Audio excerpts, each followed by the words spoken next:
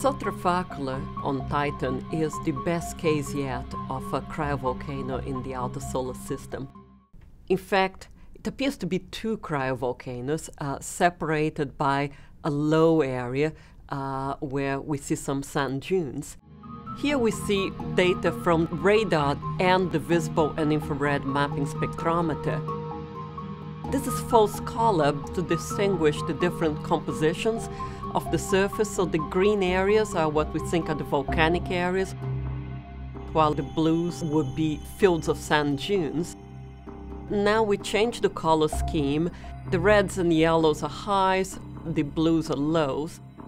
When we got to topography, we see this tall mountain is about 1,000 meters tall. When you have a tall mountain and a deep crater and a low-bait flow-like feature coming out of it, then it's very likely to be a cryovolcano. On Earth, volcanoes are formed by molten rock or magma that, when it comes out, is called lava. On Titan and other icy bodies, such as Saturn's moon Enceladus, we have cryovolcanism, that is very cold volcanism. And the material inside these bodies, the quotes magma, is not molten rock, is actually a watery mixture. It's water with probably ammonia and maybe methanol and other things. Materials being brought from the interior of the moon or the planet to the surface.